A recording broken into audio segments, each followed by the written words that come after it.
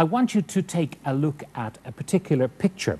It's one of the iconic images of the late 20th century, and it seems to belong to a more innocent age. The young and pretty preschool teacher Diana Spencer, who had just then found her prince.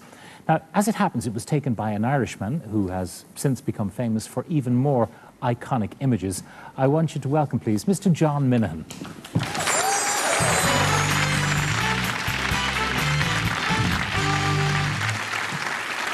Hello, John. You're very welcome. Thank you very much indeed.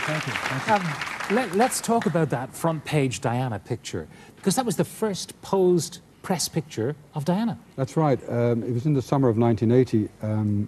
I was in the office about 6:30 in the morning, and just off the conference, the then picture editor dispatched me down to a kindergarten because there'd been a story in the Daily Mail. Nigel Dempster was the diarist of the Daily Mail, and the story simply said that Diana Spencer was now the new love in Prince Charles's life. He had, in fact, relinquished his relationship with her sister Sarah for maybe other reasons where the media might have, gone to town. Yep. But anyway, I was dispatched down to a kindergarten in Pimlico where this young Diana Spencer was working. And I was the first photographer there. And when I knocked the door, it's almost like she expected me. Well, she did, in fact, expect me. And she wanted to know what I'd like to do. And I said, I'd like to photograph with some of the children. And, of course, she had to get permission from the parents of the... In fact, there was 2 little girls in the photograph. I mean, even now, of course, with the sort of photography, I'd photographed Diana holding up 2 little girls. But we airbrushed one of the little girls out of the picture just because... just to fit the frame. Just to fit the frame because tabloid newspaper. But that was the first picture. And, of course, she had absolutely no idea what I was looking at in my viewfinder. But I just knew when the light was hitting her legs that this was something stunning. And, of course, we were the first paper in the world to put that picture on the front page. And that led to a storm. I mean, the next day, she was pursued by all your colleagues and more. Well, not necessarily the next day. I mean, by the time she got back home where she was living in Earl's Court, that photograph was on the front page. And, of course, her flatmates had seen the photograph. So it wasn't just a salacious picture of a very sexy young teenager. But it was a bubbly, interesting, fun picture, and she liked it. And I gather Prince Charles had said he didn't realize, in fact, she had such great legs. All right. Anyway, that was the beginning, if you like, of her very turbulent relationship with photographers and paparazzi, which culminated in the way she lost her life. But by that stage, you had moved on to other pastures, which we'll talk about in a moment. You had other great front-page stories. Tell me about Mark Thatcher and you. Well, I have little to do with Mark Thatcher particularly, but I was actually sent over to Algeria because Mark Thatcher went on a safari with his co-driver was a French lady. And for some reason, in fact, Mr. Thatcher got lost in the Sahara. And, of course, there was all kinds of kerfuffles. Maggie was in tears. And anyway, I was dispatched over to a little place called Tamanrasset, which is maybe, I don't know, about 100 miles from Timbuktu. And for about a week I was there. And like anything in journalism, I mean, particularly for photography, I mean, today it's inconceivable for photographers to... with the digital age, you can just take a photograph and with satellite, you can send it from where you are. But I made friends with some of the local sort of Bedouin sort of people there and I said, look, I must get this photograph. If you hear Mr. Thatcher, because I was wearing my Levi's jeans and they wanted this gear. So I said, you look after me and I'll give you all my clothes. And actually what actually happened about 3 o'clock in the morning, I was in a bar, and when I say a bar, it was a shed with no roof on it, drinking Algerian wine. And this man came, Mr. John, we found Mr. Thatcher. And sure enough, I was dispatched to an airport, and Mark Thatcher came in. By that stage, his father had come over from London and was there. But you can imagine, he had a sort of growth of beard there. His co-driver, the French lady, was absolutely relieved that she was rescued. I think more away from Mr. Thatcher than anything else. But anyway, that was 3 o'clock in the morning. But then I had to sort of get to Algeria. I had to get back. And I had to physically fly the picture back. Get on the plane. But there was one plane going out in the morning, but my friends, I was standing at the airport and they were dragging out people from the plane so that I could get on the plane and get into Algeria to actually process the film and then get the film back to the London Evening Standard. Different world now, as you say. That's right. 3 minutes, the picture can actually be formatted for the front page, and you could be anywhere in the world pretty much. One of the things that kind of changed the impression of what you did was a series of photographs, The Wake of Katie Tyrrell. Now, tell me about this sequence and how it came about. Well, in fact, it's the wake of Katie Tyrrell. First of all, I've been photographing my hometown since 1962. I mean, I was an Irish photographer in London. So, I mean, I always felt Irish, and I was continually coming back to Ireland. And about 1963, a cousin of mine was getting married, and he couldn't afford to have a photographer, basically. And I said, well, I'll do the photographs. So, for me, that was the beginning of my photo essay, Inner Thigh.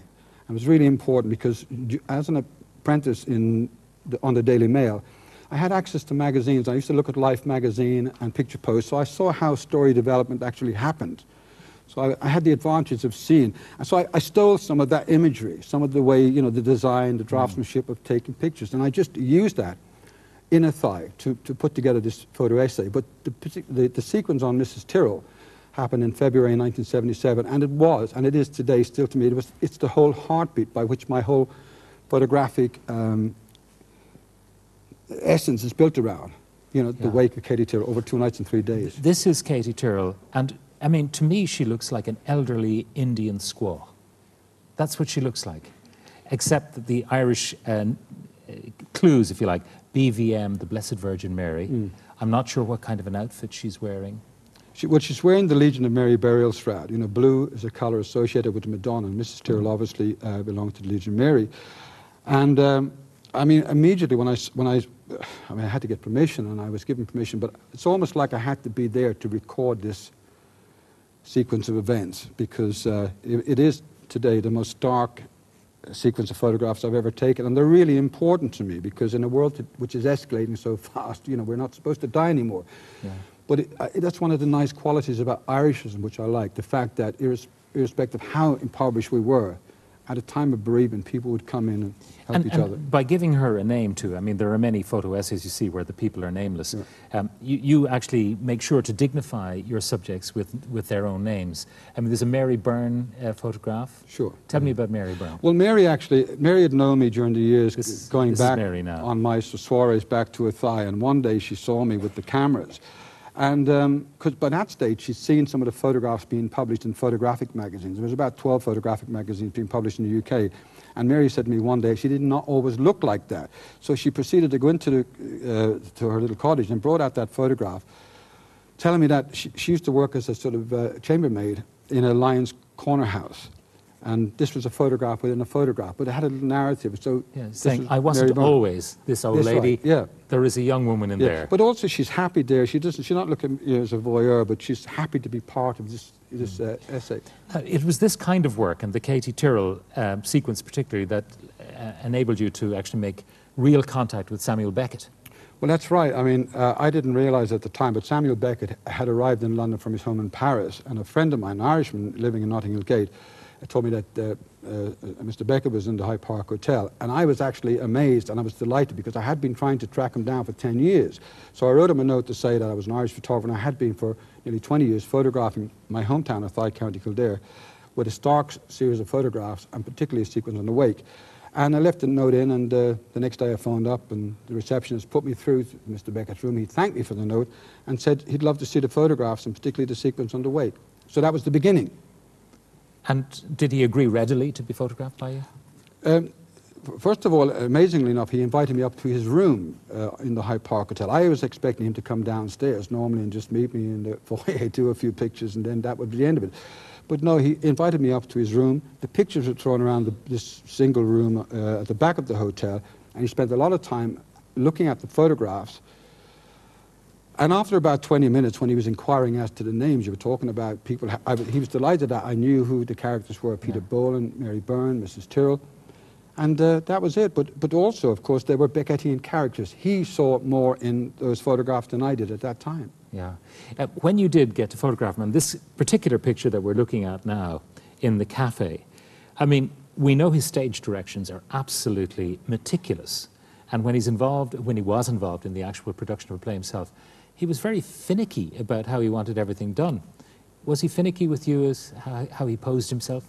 Well, the first exposure I took of Mr. Beckett, actually, he's actually smiling, and I suppose you would say he's posing, because he's holding his glasses down by his legs.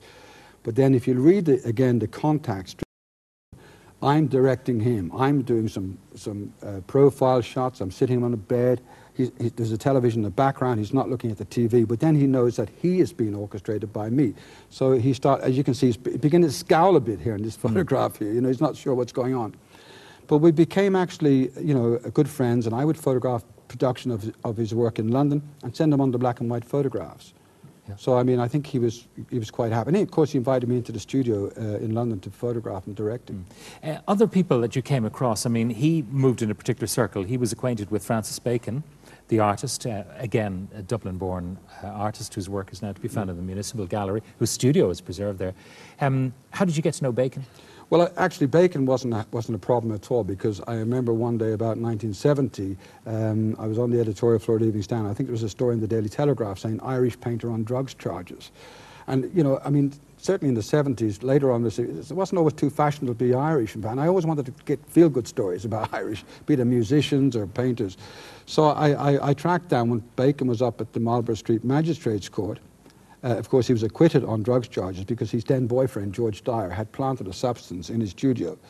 And so I saw Francis, introduced myself, and after that I would see him in the Chelsea Arts Club. I would see him in Soho, obviously a lot of time in Soho, in Muriel's Club. And this is William Burroughs with this him. is William Burroughs. This is William Burroughs, who knew Bacon, in fact, in Tangiers. And they became great buddies, and I did an exhibition years ago called Bacon, Beckett and Burroughs, and Burroughs was delighted to be associated with Samuel Beckett, actually. Sometimes, you know, you plan a shoot, other times it's completely serendipity. I mean, Yves Saint Laurent, where did you come across him? Well, Yves, Ireland House in New Bond Street, I was down there one day doing something, and I was walking back up the street and I'd seen Yves Saint Laurent with two of his models. And again, you see, because I had access to magazines in the 60s, I knew exactly who Yves Saint Laurent was. Because this is one of his famous safari suits. His two models there are wearing the Yves Saint Laurent safari suit. So he's there at the first opening of the first Yves Saint Laurent shop in London. And of course, you can tell by the sequence, this is only one picture from a whole sequence. So he's quite happy to be photographed by me and with these two models. And but that was opportunistic. You just happened to have Sure, the that's camera. right. Do you go everywhere with the camera? I do have my camera with me all the time, actually. There's a camera with me all the time. Because, again, I'm constantly looking, particularly with Beckett stuff. I'm looking for a Godot tree. I'm looking for things associated. Even in Dublin today, I was walking through the Kildare Street by the National Library, and there's all these wonderful flags, you know, introducing the Beckett centenary. So there's nice things to be captured. We're going to finish where you started in Athy, and there's a group shot. Now, this is an extraordinary picture by any stretch of the imagination, if we can pop it up. It's a shot of the entire, well, not quite the entire population of Athy. No. There we are. Oh. That's right. I think it's about 1986. AGFA, who then were sponsoring me, we got as many people as we could on a particular Sunday morning, and I was supposed to mention the word AGFA. I forgot. I've done it now, about 20 years too late, but never mind. But no, this what happened. These are sort of some of the population of Athy in that photograph. And of course, many of the people there now, of course, have gone.